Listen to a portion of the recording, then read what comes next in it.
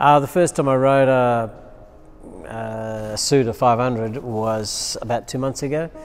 I gave Eskil a call and I heard about this bike, and we were looking for new bikes for the GP Legends events and to fill the grids up. And so I gave him a call, come and have a look, and not only he's got an impressive engineering centre, but he unveiled this 500, which is everything of the past and more of the modern, essentially. And then he said, oh, let's go and I'll start it up and see what you think. So he starts it up and rides it outside and starts going up and down the street with no helmet on, may I say, with dogs running everywhere. And my son and I are watching, just going, oh my God, what's this crazy guy doing?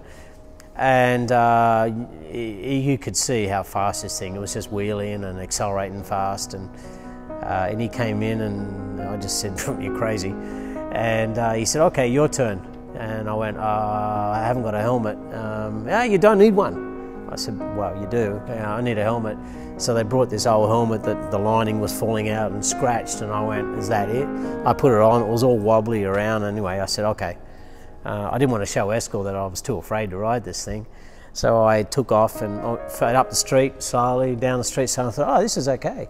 So I give it a fistful and the thing just reared up on the back wheel, went over vertical, nearly backwards, and I've never crashed or flipped a GP bike before, and it came right over the back, and I thought, oh my God, I'm going to be the first rider to crash a Suter 500, or first time I've ever flipped a 500 as well, and came back and pulled it back down. I got back, but I was a bit like that, very, very nervous.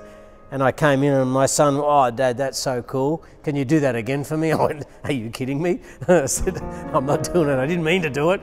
And I nearly shit my pants.